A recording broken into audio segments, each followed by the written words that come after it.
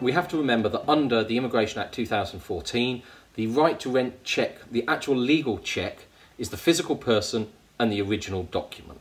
Now, in a time of corona and social distancing, that is completely impossible to undertake. And therefore, for many weeks now, we have been asking the government to issue comprehensive guidance on what to do for right to rent checks in a time of coronavirus. They've now published that guidance, and what it says is that during the pandemic, agents and landlords can undertake the right to rent check via Skype calls and via scanned documents. Now, this includes both the original check at the beginning of the tenancy and any follow-up checks that are required under the right to rent. What they have said is, whilst you are allowed to do it during this period, once you get to the end of the pandemic, you will need to have had a log of who you have dealt with in this fashion, and then do full normal right to rent checks as soon as possible.